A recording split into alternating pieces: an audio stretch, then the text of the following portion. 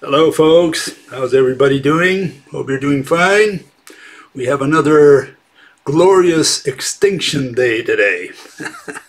So if you don't want to get your mood down, well, stick around, you might learn something, okay? Anyways, I'm going to start directly. I'm going to jump in directly with a couple comments that were made, and that sets the tone for what I'm going to be discussing today. So here goes the first one. And this fellow says, we can provide essential staple food for all at a fraction of the average worker's current take-home pay, which would not require unsustainable taxation or hyperinflation.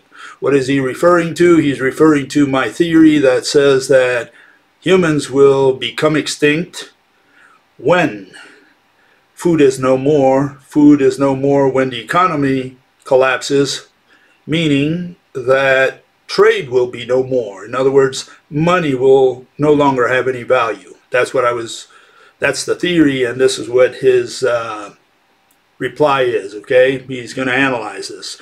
Paying other costs like rent, mortgages, etc. is a bigger challenge. It's more likely we'll see mass homelessness, loss of transport, heating, etc. before mass starvations in the aftermath of this pandemic. Though food distribution and processing could be an issue. And he followed that up with another set of comments here. Farmers always have an incentive to grow food for future income because some form of payment will be of value in the future, even if some currencies devalue. They would seek government assistance if necessary to do this, and governments will prioritize support. If there is a shortage of farm workers, governments would introduce short-term incentives to make farm work worthwhile. In the medium-long term, more farm work is going to be automated, making food production cheaper. Okay?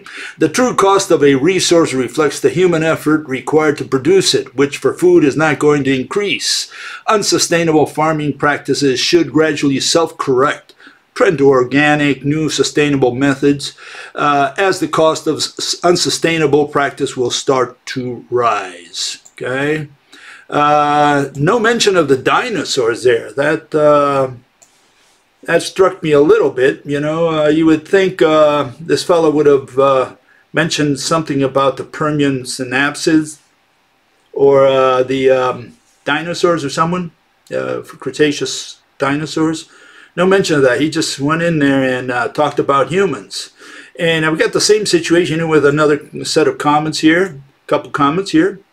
And this fellow says, the fact that we live in a service-based society means more of us can live substantially better lives versus his Paleolithic ancestors, assuming my ancestors. We certainly live longer lives, yes, and that's one of the signs that we're ready for extinction, when we live longer lives. And I've covered that in the past. I won't go into that in any depth today, at least. In fact, the service sector is the largest sector in the world. Even Bill acknowledges this. Yes, absolutely, and that's the problem. A virus pandemic, especially of this magnitude, will be all but forgotten in 5 to 10 years from now. Let us hope. Cross our fingers, right? Hope to die. Yeah, the problem there is that the service sector, I've already covered that. I'll just briefly put the graph that puts it in a proper context, okay? And here's the context. The context is that we were hunter-gatherers for more than 100,000 years. 10,000 years we did farming when we domesticated both plants and animals. For the last 200 years, maybe 300 years, we were in a manufacturing revolution, industrial revolution. And I think it was 1979 when we switched, when services took over and became the dominant mode of production, displacing both manufacturing and farming, not to mention hunter-gathering. So yeah, as you can see, the timelines are decreasing. It's an exponential process, and the question is, what comes after services? I mean, if we have a service economy now, are we going to be doing services for the next million years? Are we going to have, like I say, more bakers and fewer bankers one year, and I don't know, more waitresses and fewer cashiers another year? Is that what we're going to be doing? We're just going to be putting people in different categories of services for the next million years? And no, services, first, it's the last mode of the human economy. There is nothing coming after services, you can imagine, because we've done it all. From manufacturing to services, agriculture, we've done it all. And the other problem is services is unemployment. Services is masked unemployment, and I showed the example the other day where what do we have now? 30 million people unemployed in the United States. They went to the unemployment office to ask for help from the government, and we didn't even notice it. Why didn't we didn't notice it? Because a lot of those were hotel workers, restaurant workers, maybe airline employees, and so on. And we don't need that. We don't need any of those services. Those are luxuries. Tourism is luxury.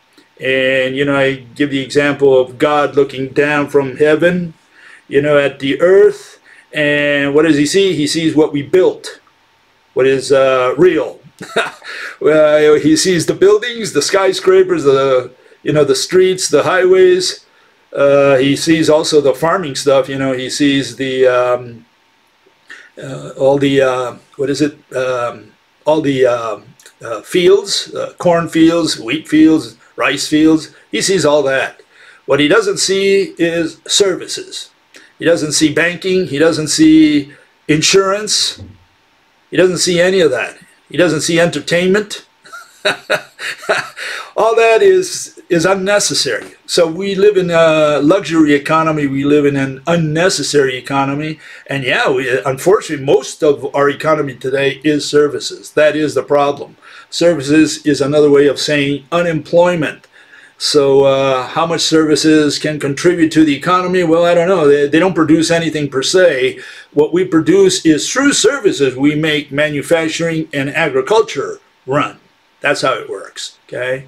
And services per se doesn't produce anything. It's just promises. You know, what is an insurance policy? It's a promise.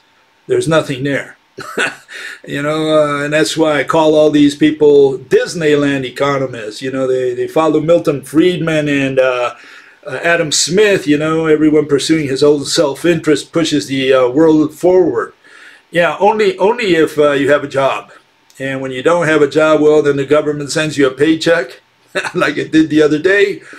And if it were so easy, I mean, they should just continue giving us paychecks, right? In fact, I would love the U.S. government to give everybody $1 million. Imagine everybody received $1 million. Hey, we've got it made, right? We don't have to worry about anything anymore, do we? Yeah, why don't they do that? Well, they don't do that because there's a cost. Just giving money away is a cost. And until people understand that, you know, they won't understand anything. But what is my objection to these fellows? And by the way, most people, I think like them. Okay, so I'm in the minority, and I realize that. But I'm going to defend my point. And let me tell you the issue. The issue here is that these people talk about Extinction 102, and they don't want to cover Extinction 101. See, you need a prerequisite to talk about extinction. Before you can talk about Extinction 102, you have to deal with Extinction 101. And you say, what the hell are you talking about, Bill? What's all this 101, 102 stuff? Well, you know, when you go to college, you have these 101 courses. They're prerequisites of 102 and 110s and other courses that come afterwards, right? And 101 is like an introductory course. And yeah, before you can talk about human extinction, Extinction 102, you need to talk about extinction, which is Extinction 101. You need to understand the basics of extinction. And I've got all these experts on human economy. Everybody's an expert on that because everybody's an expert on their own opinion. And politics, that's what everybody does. Nobody wants to do research and really figure out something about extinction per se. So you ask them something about the Permian, they don't even know how to spell that word. You know, and so they don't even know what animals existed in those days, what plants existed. And it's like, you know, you tell them, well, how did they die? Well, let me look it up. And they'll look it up and they'll go to the bozos that come out of Harvard and Cambridge universities, and those people have never figured it out. 200 years no one has figured out extinction. Not one single paleontologist. That's why I have very little respect for any paleontologist on Earth. I have very little respect for that whole profession. Because a lot of people think that a paleontologist is a person who goes out into the field, looks for bones, right, in the rock, finds one, dusts it off, gives it a fancy name, assembles it, puts it in the museum, and starts charging, starts selling tickets. No, that's a stamp collector. That's not a paleontologist. Paleontologist has only one job and one job only. When he figures that out, paleontology is no more. We don't need paleontology anymore. A paleontologist is tasked with discovering how the animals in the past died, how they became extinct. That's his only purpose in life. Once we figure that out, we don't need paleontology anymore. Okay? So all this stuff about collecting bones and dusting them, giving them fancy names, that's stamp collecting. Okay? And all we have today on planet Earth are stamp collectors. We have no paleontologists. Okay? Now you know where I'm coming from on this. Okay, so why don't we start with a little picture, a big picture of what happened in the past. I'm going to cover Extinction 101. I want to know how the animals in the past died before I can talk about man. And what's the logic here? The logic is that, you know, if I can figure out how animals died in the past, maybe I can figure out that there's a cookie cutter, that, you know, it's a repeatable process, and that all of these animals died in the same way. And if that's the case, we can extrapolate that mechanism to humans. Okay, we extrapolate it to humans and find out if man can avoid that same mechanism. Okay, you get my logic here, my reasoning? And so when you go into the past, well, what I find is that animals died all in the same way. Mass extinctions.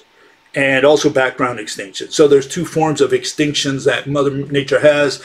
Background, which is when a single species dies, and a mass extinction when many species, usually a family or an order, goes away. And Mother Nature has only two mechanisms, one for mass extinction, one for background extinction. And that's not what you find in the record, in the literature. What you find in the literature is ad hoc mechanisms. You find one mechanism per species. So if it's in the air, well, who knows what happened to them. Maybe fire and brimstone rained down on them, you know. Or maybe they ran out of air. Maybe the carbon and nitrogen cycle somehow affected the birds. How about the ones in the sea? Well, there was acid rain and it fell and it poisoned the waters. Some died and some lived. Competition. How about those on land? Well, who knows? Maybe it was an asteroid. Maybe it was volcanoes, volcanic activity. Maybe it was a supernova.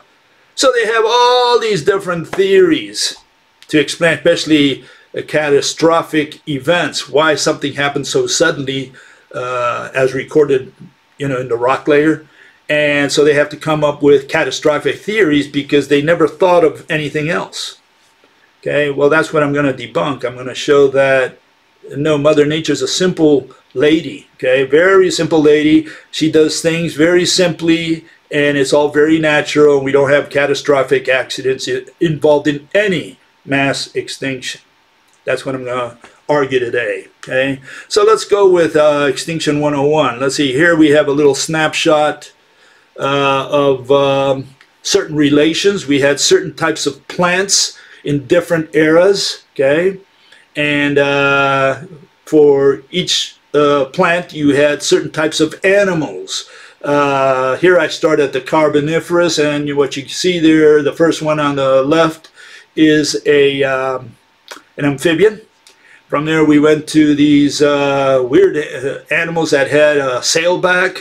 This was Edaphosaurus there, and they ate something different than the ones in the Carboniferous, because the plants changed in great measure.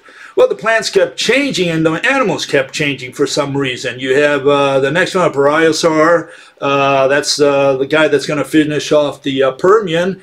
And there's a certain type of plant that was very abundant in those days and also disappeared at the end of the Permian, just by sheer coincidence. And again, I'm only looking at the land animals here. Then you have the age of the Triassic, the Archosaurs. They were crocodile-like animals that could move a little faster on land than crocodiles can today. And they were tied to certain plants. Then we had, the Jurassic, the big long necks are very famous for that period. Different type of plant altogether. Cretaceous, same thing. We had the conifers were on their way out. And when the conifers were on their way out, we came along, the last one there, and the grasses came into being. And today, 87% of what we produce or eat is our grasses, including, and that also feeds the same mammals that we eat. Okay, so that's a snapshot. You can see that animals to some degree are related to certain types of plants. If you name a certain type of plant in the past, for sure you're going to have certain types of animals associated with that and not others. Okay, so somehow animals and plants go together, and that should not surprise you, because when a plant, certain types of plants evolve and expand throughout the landscape and they form like the majority of plants, well, the animals that are going to carve niches in those plants, they're going to, they have nothing else to eat, so they have to do that. And so one animal eats this plant, another one eats that plant over there, and they form these dynasties, and they evolve. The plant evolves, they evolve, and over the millions of years, you have these new species evolve, and at some point, those plants have to go out. They have their cycle, and people are not aware of that. They say, no, plants continue forever. Well, you just saw that plants did not continue forever, and the question is why? I mean, why don't we still have Cooksonia, a plant that just came out of the water way out there in millions of years ago? And, Cooksonia is not around today except in the rock. You can see it there maybe. You see other plants that came after also in the Carboniferous, in the Permian, and they no longer exist. And so we have their fossil records. They're now no longer around. You say, well, what happened to them? Why don't these plants still exist today if plants live forever? And yeah, what people fail to see is plants have their population curve as well. Long-term population curve, and then they die. They become old and they die. What does old mean? It means that after millions of years of inbreeding, they finally lose genetic diversity.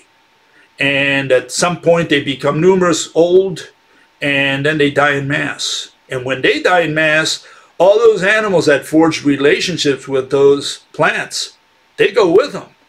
And this is another thing people don't understand. They say, well, the animal will start eating something else. So if he was eating, I don't know, seed ferns, well, the animal says, well, there are no more seed ferns around. I think I'm going to start eating conifers. Or maybe I'll eat the grasses or whatever's out there. It doesn't work that way. First of all, they don't have their stomachs ready for that new plant. It's poison for them, just like for you eating ferns. No one eats ferns. No mammal eats ferns. I mean, there might be, I think there's one exception out there, or a couple, that found a way of eating it, but, mammals in general don't eat ferns because it's poisonous for us. It doesn't do any good. It's like eating weeds. Do you eat weeds? And those are angiosperms. So if you don't eat weeds, much less are you going to eat, ferns or conifers for that matter. We don't eat Christmas trees, leaves, we don't eat those. I mean, I don't, at least. I don't know about you. So, no, animals don't just switch overnight and say, the rabbit's eating lettuce and says tomorrow, I think I'm going to start eating pine leaves. No, it doesn't work that way, okay? Plants are not plants are not plants. There are plants and there are plants, okay? And animals are smarter than humans. They know the difference. They know what they like. They know what they don't like. And even if they can eat something else, it usually makes them sick or kills them. So they have to be very careful as well on that side. You know, they've got, every animal has his food, the food he likes the most, okay? They can't switch overnight because suddenly certain plants are missing. Okay, so let's go, before that, well, let me just cover this. I want to show a big picture, also what happened in the seas. I'm not going to cover the seas today, but I just want to show the big picture, okay, so that you get a feel for why food is important, okay? And here you have it, okay? This is a map that I made, okay? And it shows that we had really three big regions, okay? And those, or eras, you could say, in time, regions in time. And I call them the age of trilobites, the age of ammonites, and the age of krill. Today, in this day and age, we live in the age of krill, you could say. What am I saying here? Well, you have the plankton, and these animals are kind of like the middlemen. You know, they're small animals, and they take care of the plankton, and then other animals eat the trilobites, the ammonites, or the krill. That's the way it works. So these are pretty good markers for different layers of rock, how many trilobites or where the trilobites were, how they evolved over time. We have quite a bit of information on these animals. And as you can see in the case of trilobites, you know, there were many species and many families, many orders of trilobites. You know, a trilobite's not a trilobite, it's not a trilobite. There are trilobites and there are others, there are trilobites. They're different, okay? And each one of those fingers that are pointing outwards shows you approximately when these different orders of trilobites appeared and how they disappeared. And you can see on the bottom graph in pink there how they dwindled over time. And eventually they ended up becoming extinct exactly at the Permian-Triassic boundary. Okay? Coincidence? Well, that's where many of the sea creatures died at the end of the Permian. Okay, so it wasn't only land animals, it was also in the seas. And yeah, you can see not only that the numbers decreased, but you can also see that the number of species or the orders came down. We ended up with only one order in the end that lasted until the Permian. That was it for all the trilobites. Same story for the age of ammonites. The ammonites, you know, they started in the Devonian, but they really became prominent in the Jurassic, in the Mesozoic. And what happened there? Well, what happened was you had different species, different families also. And towards the end there, I showed just a couple numbers. The last 30 million years, they went from 19 families to 11 to finally 2. Only 2 families finished, you know, the race. Very similar to the trilobites. And what am I saying? I'm saying that, well, you can't produce these kinds of graphs with asteroids or with volcanoes. And this is the problem. The problem is that you see the graphs there, people are aware of it in paleontology, but it's like they don't pay attention to them and they start looking for ridiculous theories to try to explain, you know, the disappearance of these animals when it's very clear that they're disappearing gradually over millions of years. And the age of krill, which is our age now, they started also around 130 million years ago. That's the best estimate they have. But they became prominent after the collapse of the at the KT boundary. That's when they started to expand. And to this day, you know, krill is that middleman that serves between the plankton and bigger animals. And in the last 30 years, we had a 70% decline. So that gives you an idea in the population of krill. And so that gives you an idea that we've got a little bit of a problem that we're facing in the seas today, because that's very indicative of a mass extinction in progress. And again, 30 years is nothing from a geological standpoint, okay? So that just gives you a picture of what happened in the seas, a very general picture. And, you know, you should ponder that. You know, the pattern is there, and it's got to do with food. It doesn't have anything to do with asteroids, volcanoes. You know, the krill, they're disappearing before our very eyes. And no one knows why. They have this, well, it's the climate. That's what what else what else is a paleontologist going to say? He doesn't know any better. So he's going to say it's the climate. Like this fellow I talked the other day, Guy McPherson, you know, it's the climate. They think it's the climate. No, it's the krill has had its cycle. And now it's time for krill to die. Krill is an old species. It's been around for 130 million years. If we look at the numbers that they've speculated on. And if we accept those numbers, yeah, it's an old species, old type of animal, right? Even though there's many species, many families. And it's on its way out. It's just that simple. And when it's on its way out, you know, what's going to replace it? Well, the first problem is that plankton is also on its way out. There's a lot of plankton out there, diatoms and so on, that are having problems today. The krill are having problems. And guess what? That's the bottom of the food chain for the seas, okay? Keep that in mind. That's all I can tell you. It's got something to do with food. Whatever anyone else tells you.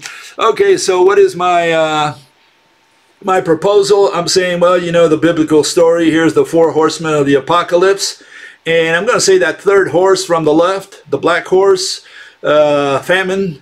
That's the guy that's going to do it. And this is what he looks like when he comes around. It's not going to be any of the others, which is war and death and pestilence. No, it's this guy. It's the guy who carries the balance, okay? Because you had to put the scale, you had to put things on the scale to weigh things, to trade.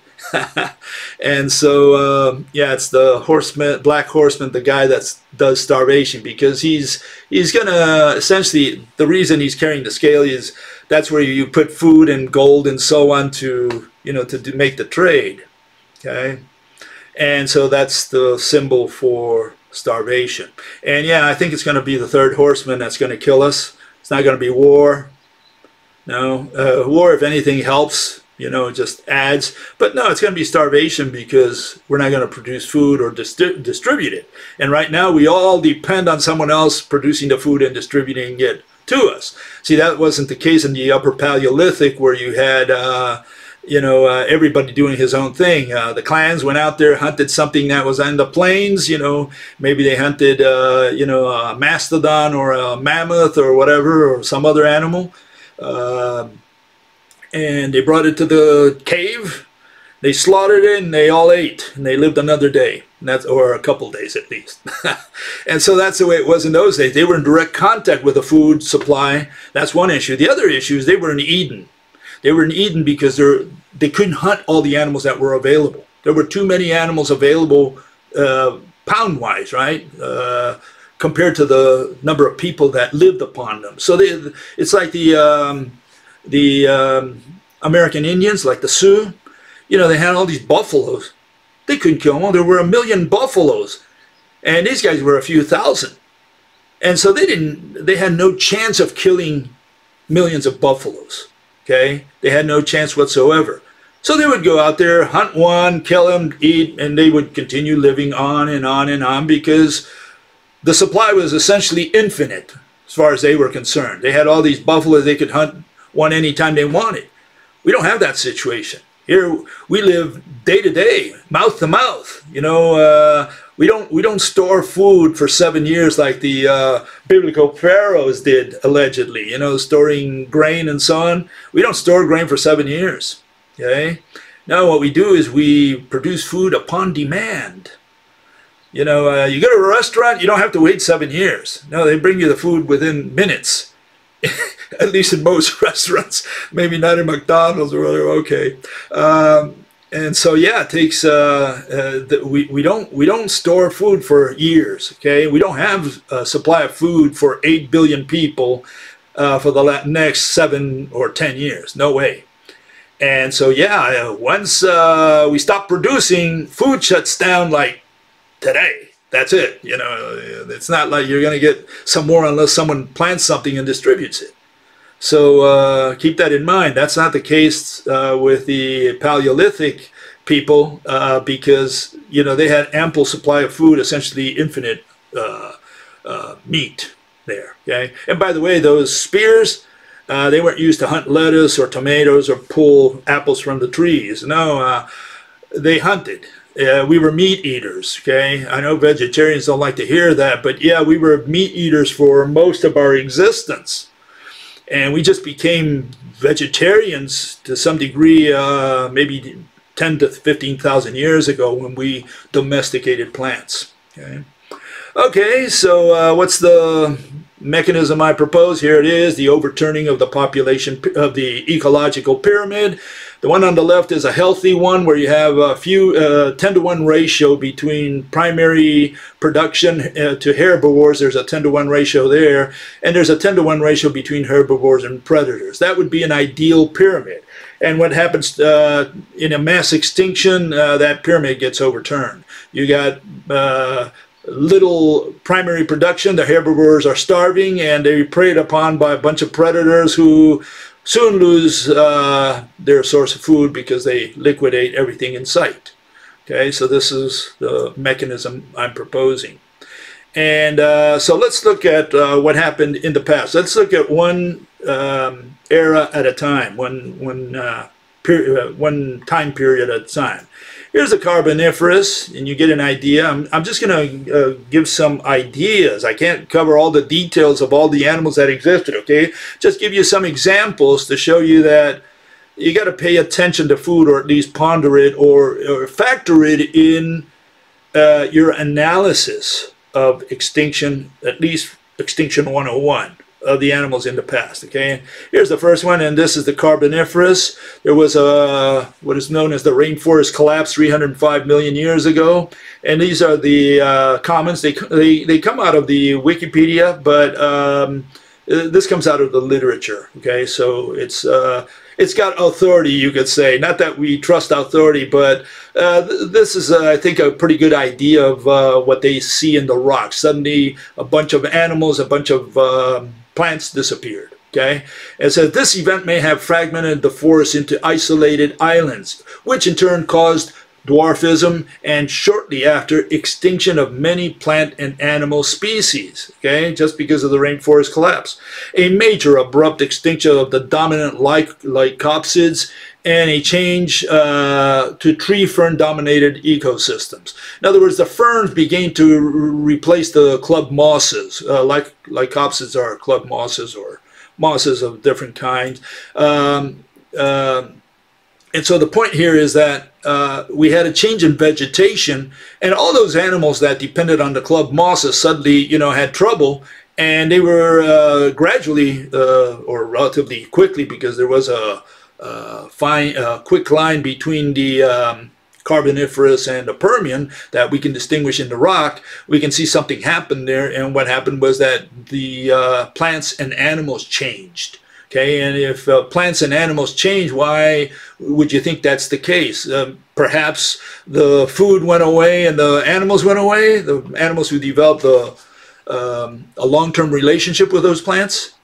And here it says, before the collapse, animal species distribution was very cosmopolitan. The same species existed everywhere across tropical Pangaea. But after the collapse, each surviving rainforest island developed its own unique mix of species. Many amphibian species became extinct, while the ancestors of reptiles and mammals diversified into more species after the initial crisis. Okay? So, yeah, new animals replaced the old ones because new plants replaced the old ones. Okay, at least that's my conclusion. You can reach your own conclusion, but again, I want you to take into consideration that transition in the plant world and because of that in the animal world. And remember, you know, plants don't go off, you know, in 2 seconds. It takes a long time for them to vanish, you know, species-wise and number-wise, with, you know, population-wise within each species.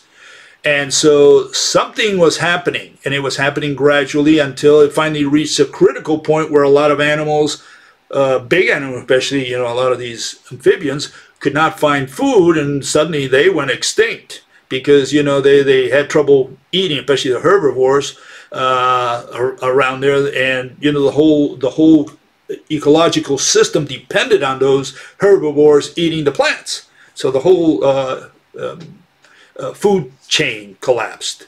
And another food chain that depended on different kinds of plants, they were unaffected. They say, what's going on? We don't know. The big guys are getting out of here and we're going to take over, and that's exactly what happened. Midway into the Permian, you get this called Olson's extinction, okay? And you can see there's a difference between the animals on the left and the ones on the right. And all these are considered mammal-like reptiles, but they're a little different, okay? The ones on the left are known as synapsids, okay? The ones on the right, well, you have a therapsid there and a parasaur. Okay, they're different kinds of animals. The guys on the left look more like reptiles, if you would think. But see, all these animals laid eggs, and they filled that region of time called the Permian. It says the following. It says, plants showed large turnover in the mid to late Permian and into the Triassic. The duration of higher extinction rates, greater than 60% in land plants, was about 23.4 million years, starting from Olson's extinction and into the early middle Triassic. Olson's extinction represents the third highest peak of extinction rates seen in plants throughout the Paleozoic, and the number of genera fell by 25%. The extinction was particularly severe among free-sporing plants. Free-sporing means that the sporing plants like ferns and so on, that there's seed ferns and also spore ferns and other spore plants as well.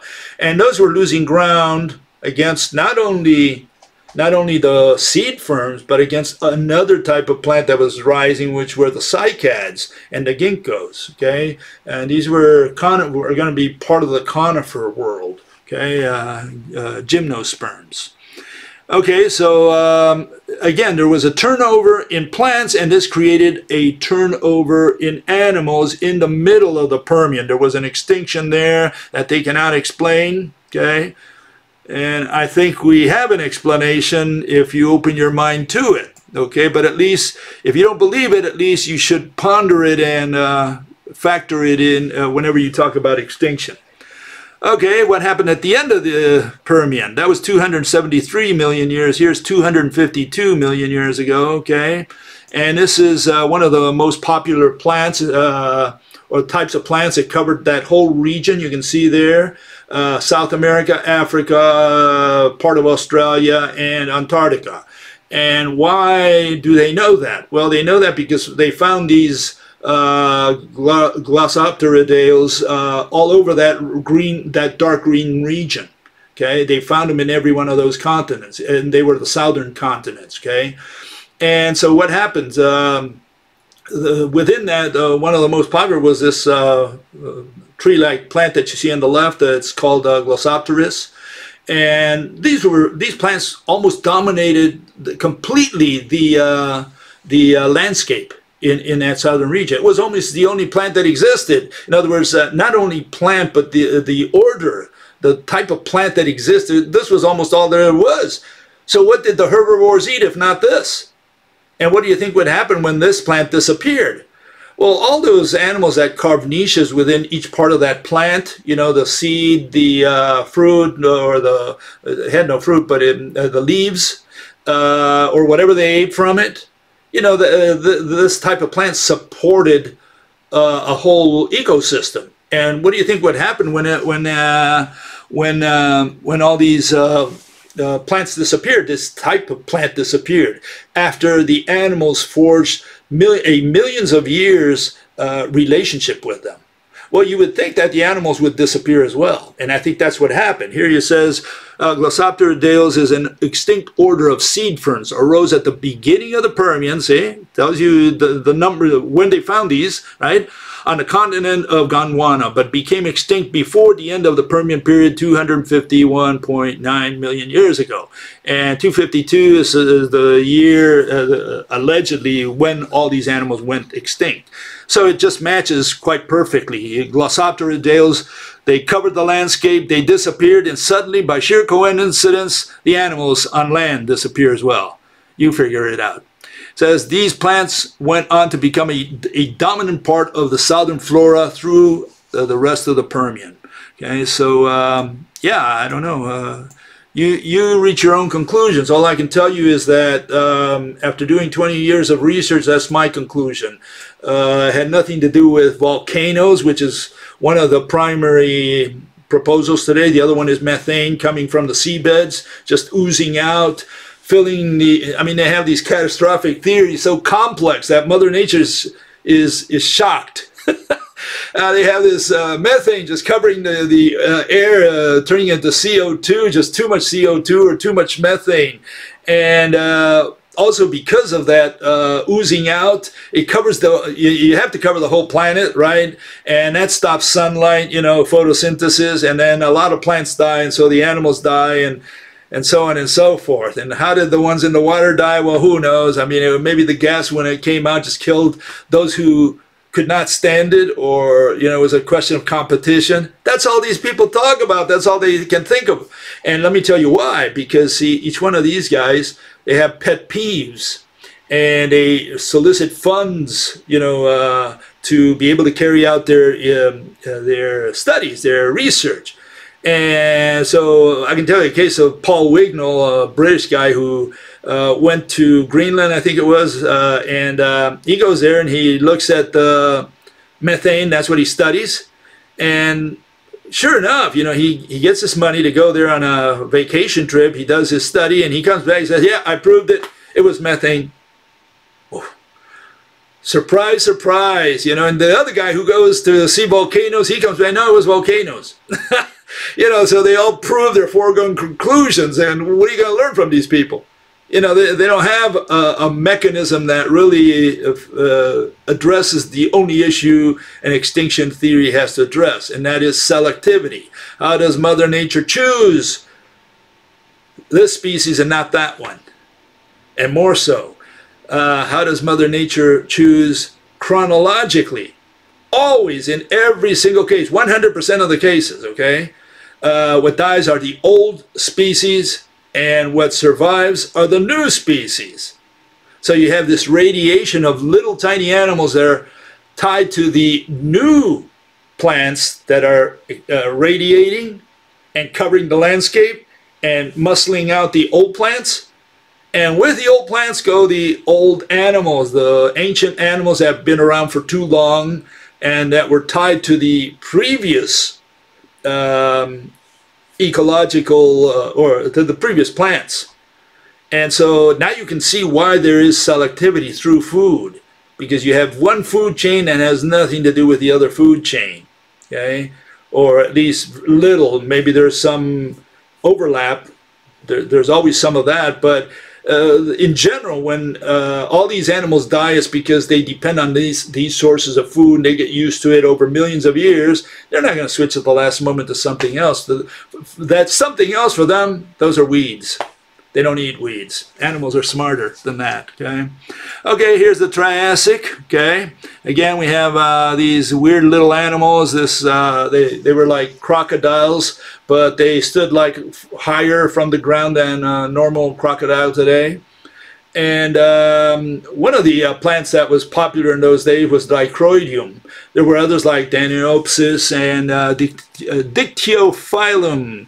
Very hard to pronounce some of these plants. Well, these were plants that covered the landscape. This is what there was to eat. So what else were they going to eat if this was the only thing they had to eat? I mean, there was no wheat, no rice in those days. There were no grasses. There were relatively few cycads and ginkgos that they were just starting out. They were just expanding. This was a dry, hot period in Earth's history. And so these were the plants that came out, and these were the animals that developed with respect to those plants. This is what they ate, and they ate this for millions of years. You know, it's like you eat I don't know, pancakes and maybe chocolate every morning because that's what you like. And suddenly someone says, look, I've got some pine leaves for you. Would you like to eat them? I don't think you're going to switch overnight to pine leaves from your ice cream and your chocolate and your pancakes. Okay, and so here it is. Dicroidium is an extinct genus of fork-leaved seed ferns that were distributed over Gondwana during the Triassic, 252 to 201 million years ago. The flora is dominated by the seed fern Dicroidium, a morphogenous that is widespread and usually dominant in middle to late Triassic plant assemblages throughout Gondwana. Yeah, these were popular plants. This is what these animals had to eat. They had nothing else to eat but what you see there. So there was nothing else to eat. Don't tell me, well, you know, maybe they wanted to eat something else. They wanted cake instead of ice cream. No, this is all they had. And so when these plants went out, what do you think would happen? And these plants did die at the end of the Triassic. So it's like, well, you know, it doesn't seem like you need to be a rocket scientist to figure it out that food had something to do with those animals. And what continued were the dinosaurs, which were tiny animals that had grown somewhat in the past before these archosaurs, that's what they were called, all these crocodile-like animals. They dominated the landscape. They were big, and here were the little dinosaurs in the background, you know, running around like ants, like ants are with respect to us today, or like mice or whatever.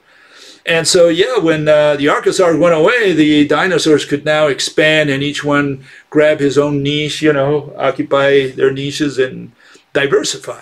That's what happened. Why? Because now the plants diversified, and you had all these different types of dinosaurs just, you know, squat some territory in some types of plants for their own use. And, you know, right behind the herbivores came the predators. You know, they say, oh, I like that animal. I'm gonna carve a niche within his world. Okay, here's the Jurassic. Okay, that came next.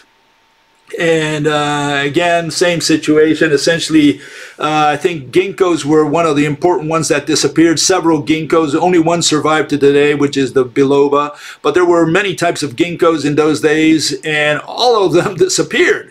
And Araucaria, there were many types of these trees that disappeared. Today we have Araucaria in different parts of the world. But the types of Araucaria that these animals ate probably disappeared, and with them the big dinos, so the ones who depended on this source of food. And it says here, fossils attributable to genus Ginkgo first appeared in the early Jurassic, and the genus diversified and spread throughout Laurasia during the Middle Jurassic and early Cretaceous. It declined in diversity as the Cretaceous progressed.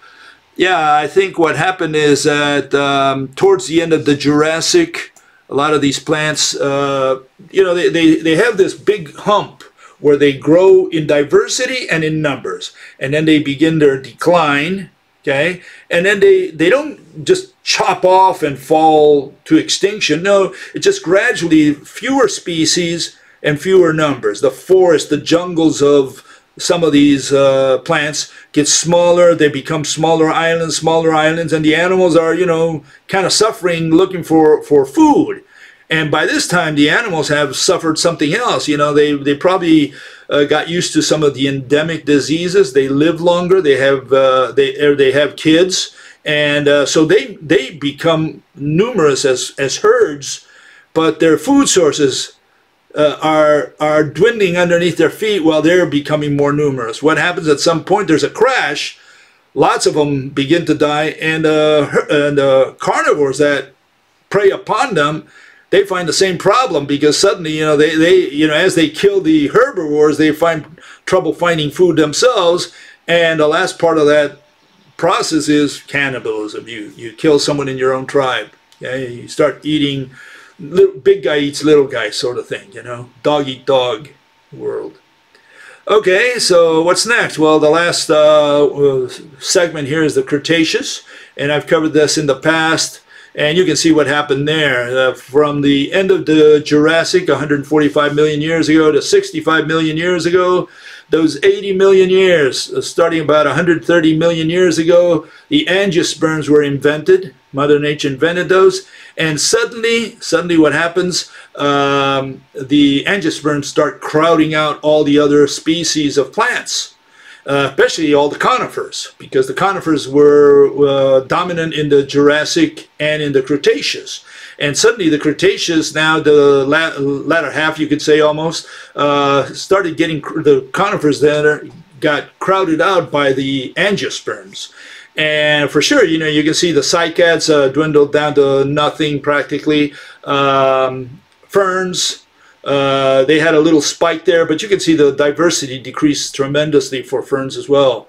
Ginkgos, they had practically disappeared. The only one that continued is, again, you know, the biloba, which we have today. And again, we call it, why do we call it a living fossil?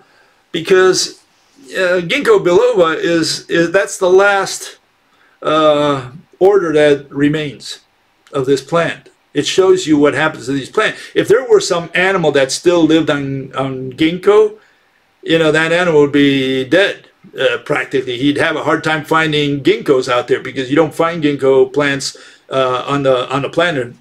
You know, they're not very popular.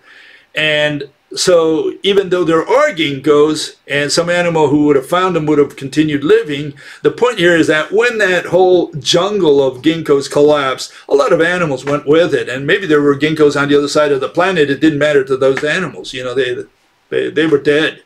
They had no food. And so this is what happens. Food disappears, the animal disappears. Very simple mass extinction there, I mean, to understand it. Okay, what died at the Cretaceous here? I put a little synopsis there. The large forams died in the seas, and survived were tiny forams that were coming up. And again, here you have the same situation. You have the little mammals and the big dinosaurs. That's more or less the situation there. Okay, it's the big forams, the ones that had been around for a long time. They had evolved to a point where they were giants. And it was time, their time was up. And what continued were the small forams, which were essentially, you know, had nothing to do with the old forams. These animals took over that same niche. And at the bottom you see good old Triceratops, and again, it's the ancient species that disappeared. What survived were the new animals. There you see a little rat-like animal, and you see a monkey. Monkey came a lot later, okay, but the point is what survived were the mammals. Why? Because they were hiding in the wings, almost waiting for the dinosaurs to go away. So today you have this ridiculous notion that a lot of paleontologists say, professionals, you know, scientists as they call them, and they say that, you know, if it weren't for that lucky asteroid, you know, the dinosaurs would still be around. We wouldn't be here. Unbelievable. No, dinosaurs were guaranteed because they were big. They were not going to evolve any longer. They had reached their maximum extent. And we're more or less in the same boat, okay? Okay, and here's another snapshot of that same idea. You have the giants were the ones who disappeared. You have the gigantic Quetzalcoatlus, the mosasaurs in the waters, and the T-Rexes on land. It's the big guys that disappeared. And they were all old. That's why they were big, because they had millions of years of evolution to make them bigger. They, what is known as Koch's law. Over time, animals grow bigger and bigger and bigger. Humans have done that as well. You know, we're the biggest humans that ever lived in this day and age. And what survived, again, were the birds, some of the reptiles, mammals, you know, those are what survived. Okay? But primarily what the old species were the ones that went away. And, you know, you can't explain that with an asteroid. Asteroids are not intelligent enough to distinguish between the archaic species and the new, the up-and-coming, you know, the upwardly mobile species. Okay, they don't have that ability to discern. And just in case you still wondering, here we have good old Alvarez. The Alvarez pushed the asteroid theory. What do they say? This is from their paper, okay, 1980. Seminal paper, because this is where they got the idea of the asteroid, and today it's the idea pushed by all paleontologists, essentially 40 years now of this. It says, in brief, our hypothesis suggests that an asteroid struck the Earth, formed an impact crater, and some of the dust-sized material ejected from the crater reached the stratosphere and was spread around the globe. Why? Because it covered, you need to cover the globe with dust. That stops the sunlight, right? This dust effectively prevented sunlight from reaching the surface for a period of several years. Several years. That means plants are going to die, right? And as a result, most food chains collapsed. So there you have it. He's saying it's the food chain, right? And that's the seminal paper. Food chain. That's what he's talking about. And the extinctions resulted. So extinctions resulted from food chain collapse. Now they have to explain, you know, why some animals survive. Because if you have this dust that covers the entire planet and the plants die for several years, what did the mammals eat? What did the other animals eat? You know, like in the waters. And it's like they don't pay attention to this. Like they brush over and say, well, we got a theory, we can't explain all the aspects. No, you cannot explain anything. You did not explain selectivity. So this is an idiotic theory because it doesn't explain selectivity. That's why it should be discarded. If they can't explain selectivity, I don't care if an asteroid hit the Earth or not. It has nothing to do with the extinction. They haven't explained the process. Instead, they went out there and looked for evidence. You know, all mathematical physics and all this, they rely on evidence. They believe in evidence. So they say, let's look for evidence. And sure enough, they found a place in Chicxulub in Mexico, in the Yucatan region there. And they say, oh, an asteroid hit here. Well, first of all, I'm not sure that's an asteroid. I'm not convinced. I looked at it. It doesn't look like an asteroid in a crater to me, especially the part on land, because there's half of it is in the land, half of it is in the sea. And the part on land doesn't even look like a crater. You look at craters, if you look at old craters, they look like craters. That one doesn't look like a crater. But they had to turn it into a crater so that this theory could have a chance. And even if the theory has a chance because of the crater, they still haven't explained selectivity. Okay, so you might say, well, what does all this have to do with the extinction of man? Why do we have to go through all this stuff? Well, again, what I'm saying here is you got to take Extinction 101. You have to tell me how the animals in the past died before you get to man. Because Mother Nature's not so sophisticated. She doesn't have different mechanisms for different species, and she doesn't have, or habitats for that matter, and she doesn't have a different mechanism for the different ages. She doesn't do volcanoes in the Permian and asteroids in the Cretaceous, especially because none of them can explain selectivity, and none of them for sure can explain chronological selectivity. That what died were the big animals. Why did the big animals die? Well, because they were already well developed, completely developed. And why were they developed? Because they evolved with the plants in which they carved a niche. That's why. So what are we saying? I'm saying that if all these animals died, you know, if you take the Carboniferous amphibians, they died because of food. Permian, they died because of food. Triassic, they died because of food. You know, starvation, their sources of food ran out. Dinosaurs, Jurassic, dinosaurs, Cretaceous, also food sources ran out. Well, there seems like there's a pattern there. It seems like a cookie cutter to me. And so if we apply that to man, can man avoid starvation, running out of food? Especially when we produce this food only because of money, because of our economy for 8 billion people? I mean, it's very simple. Just bring God with his magic wand. I don't care. And you wipe out all the money on the planet, okay? All the zeros and the ones from the computers, right? No bank accounts, no money, and or just waves his magic wand, and people have no faith in money anymore, right? Whatever. The point is, if we eliminate money altogether for whatever reason today, right? Don't you think that would affect the production of food, the planting of food, the distribution of food? I mean, if we don't get a computer, we don't get a car, we don't get a ship or an airplane, well, so what?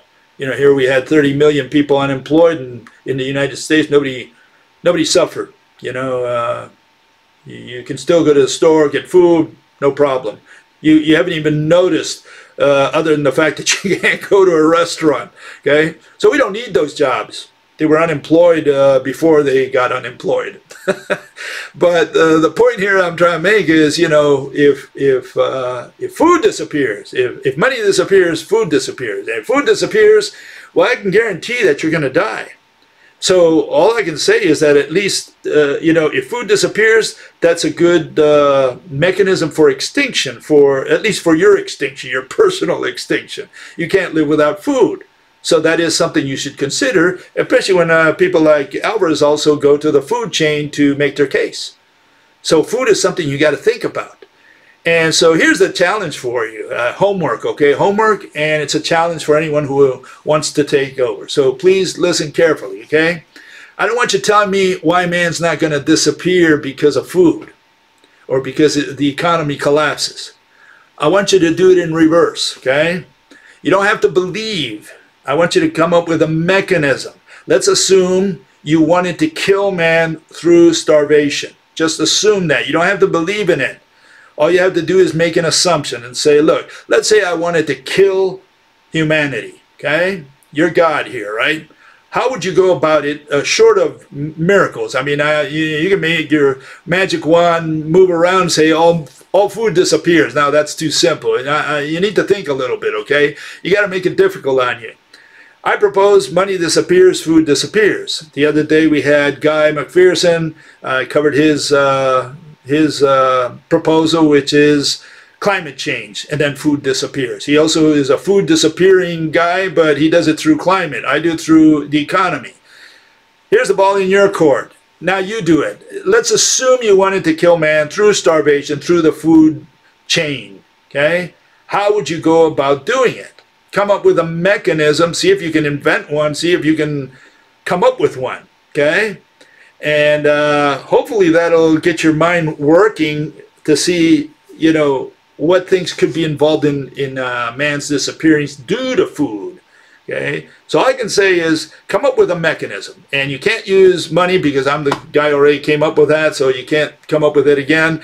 And we have Mr. Guy McPherson, his buddies, and they say it's climate change, okay? And so you can't come up with that one. They already came up with that one. So you got to come up with a third one, okay? Something else. How would you kill man through the food cycle, assuming you wanted to kill man? Okay? And with that, I'll see you next time, hopefully on Sunday, and maybe we'll continue with a little bit of this. We'll see you then. Bye-bye.